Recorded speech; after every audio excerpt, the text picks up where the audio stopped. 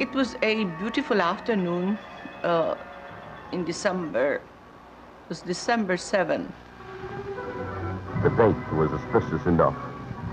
It was the 7th day of December, in the 7th year of President Marcos's administration, and the 77th day after the proclamation of martial law.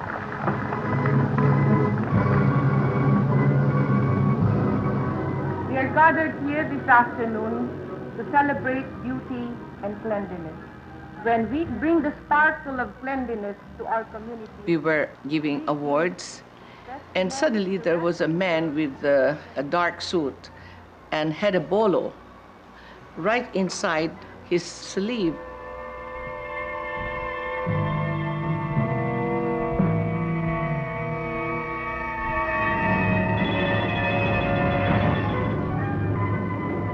That fraction of a second, oh God, I said, if there's somebody's going to kill me, why do they have to, Lord, why is it to be a bolo that is so ugly? It should have been such I wish they put some kind of a yellow ribbon or some kind of a nice thing with this kind of an ugly instrument. Why such an ugly instrument to kill me? I said. Anyway, I was still joking at that point. In fact, when this man was hitting me with this bolo, I looked around. I said, I wonder whom he is about to kill. Little did I know that it was going to me. He came in closer and closer until, it's me.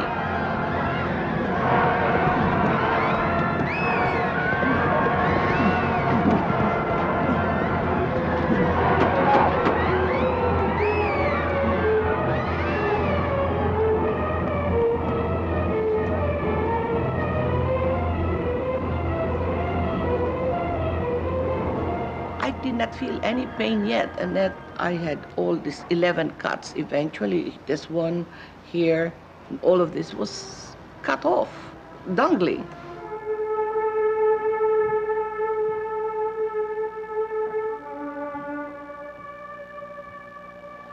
I was going to have plastic surgery so that the scars would not show. And Mark said, no, don't touch it, don't have this plastic surgery because it is your badge of courage, he said. There was absolutely no reason why I could have escaped that assassin. And I said to myself, maybe the Lord saved my life because I was pretty generous in the giving, in the serving, in the caring for my fellow men. And since the Lord had given me a second chance, I'm not only going to be excessively giving and serving and caring and extravagantly doing things for others, but I'm going to be selfless. I'll give it all. From then on, it was my most productive years. Thank you for watching. For more information, you can visit our website bagonglipunan.com, subscribe to our YouTube channel, like us on Facebook, and follow us on Twitter and Instagram.